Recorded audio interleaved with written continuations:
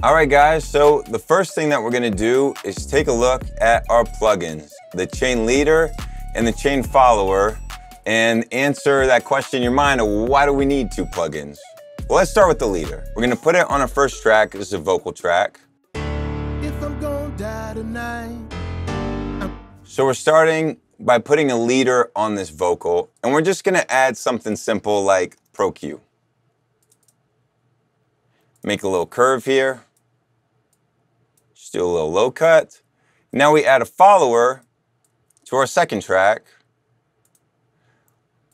We link it to group A, and we're gonna see that now it has Pro Q as well, and it's got the exact same curve. And in fact, we can even play around with it and see that both of them are moving at the same time. So that is the magic of the leader and the follower. The follower is always gonna follow the leader that's attached to the same group as itself. In this case, group A. So let's make a real vocal chain, something that we would use. We want Pro Q, sure, that's good. Shave off a little bit of the bottom, add a little sizzle to the top. We're probably gonna want some compression. So let's go down to little RVox from Waves and find a setting we like. If I'm gonna die tonight, I'm bringing down the whole world with me. I'm just trying to live my life. And to make these sound better, we're just gonna pan left and right. And now we're gonna add auto-tune. Auto-tune, as you guys know, is always necessary to put on individual tracks. You can't put auto-tune on a bus. It just doesn't work that way. You need to tune the individual track. So we're gonna put auto-tune on here now. And we're gonna set the key, which we know to be D minor. And magically, on our follower, we're gonna see that it now has auto-tune. And it's also set to D minor. And in fact, we could just play these back and hear what it sounds like as we turn the auto-tune to a more extreme value. If I'm gonna die tonight, I'm bringing down the whole world with me. I'm just trying to live my life. So in real time, we're changing the auto-tune on multiple tracks, which to my knowledge is something that's never been possible before. Let's dive into the main interface. Now that you guys have a taste of the leader follower thing, we have our different effects, which we can organize up and down to change the order of them. We can even expand using this button, and now we have parallel processing. So one technique is to add a ton of compression, like this, but then to feed it in so it's not completely wet, we just do something like this, keeping the dry signal in there with a little bit of the super compressed signal. And if we want to add a new plugin, we just click there. If we go back, the browser does the same thing. It brings us to our browser. Here we have the group selection to make sure that the followers are on the same group as the leader that we want. Here we can name, so we can come up with a simple name, Niles New Chain. We can bypass it here, just to hear what the difference sounds like. We can sync. Now, there are some cases where sync is necessary, and I'll give you an example. Although most of the time we're able to read the changes that you make, there are some parameters that we're not able to read, and an example would be, let's see, Endless Smile. This is a plugin for building up. We're gonna put it on here and change this guy.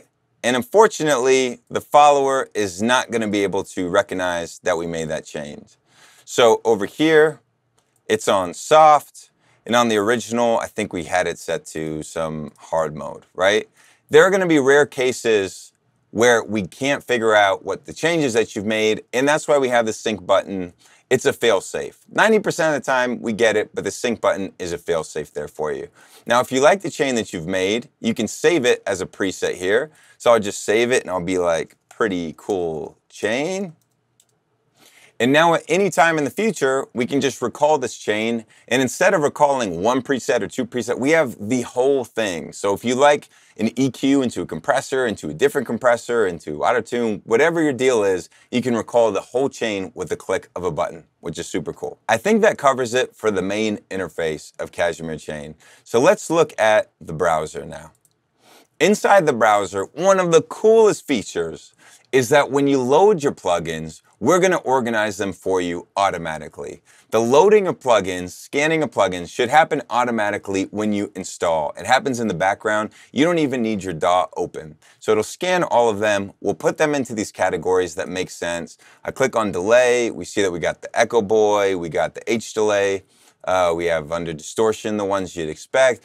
We found that the metadata that tells you the category of a plugin that comes with the plugin is often a little disappointing. So we went ahead and manually decided what categories we felt fit best for a plugin.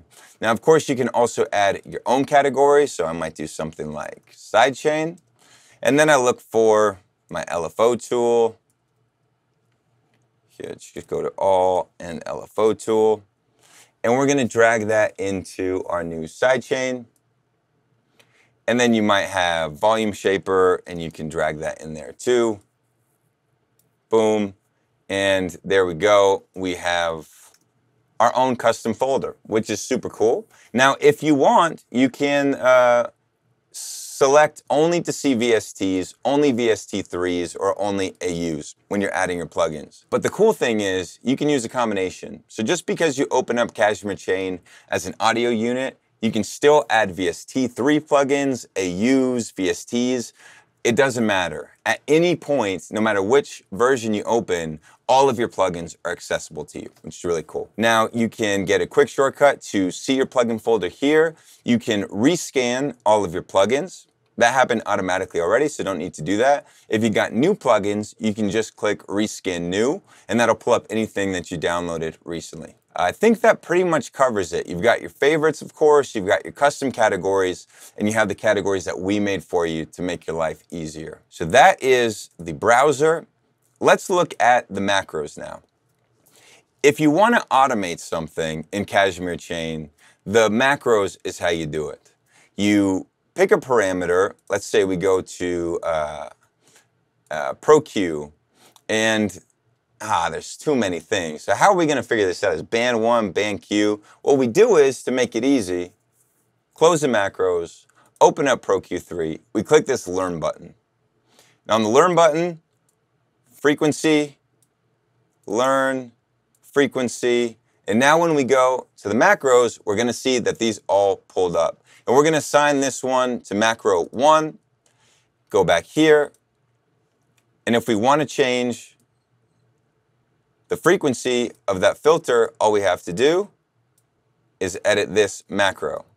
And this allows us in Ableton to pull this up, change macro 1, and look at that. If you look closely, you'll see that our follower is magically taking the value of the leader.